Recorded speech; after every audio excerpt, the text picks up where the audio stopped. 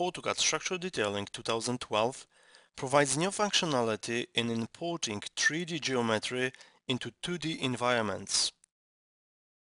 In this release, you can change 3D solids to elements such as beam, column, spread footing, and user-defined, using new command Use 3D Solids.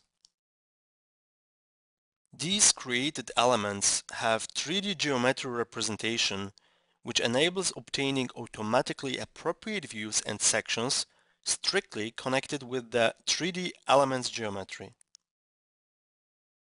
This functionality enables the user to create any kind of concrete elements geometry and get appropriate views and sections.